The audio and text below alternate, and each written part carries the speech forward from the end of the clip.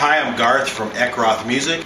Occasionally a mouthpiece will get stuck in the receiver. The reason for this is sometimes it's just dirty, sometimes the plating is corroded on the mouthpiece, and sometimes the mouthpiece is out of round. All of these, but probably the most common reason that a mouthpiece gets stuck is that it takes a hit in the receiver.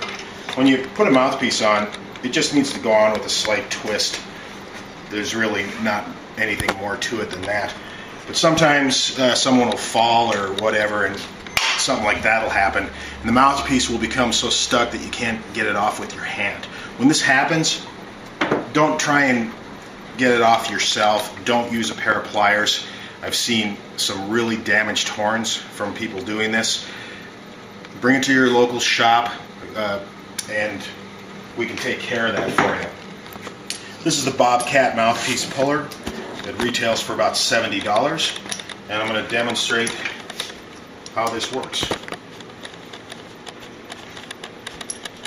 There's two arms that are going to go over the receiver, the lip of the receiver. Put those arms snugly up to the mouthpiece and then tighten down the arm memory locks.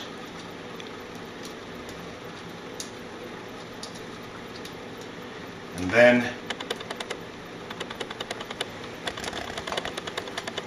going back and forth so there's even pressure coming up on both sides of the puller,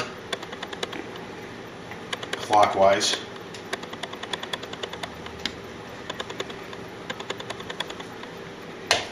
And there it went. You heard that little tick.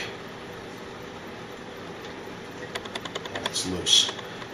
I should mention, when you're putting this mouthpiece puller on, be careful, because all it takes is one little scratch to put a ding in the bow of the instrument. You don't want to put a scratch or a dent there. That's about it.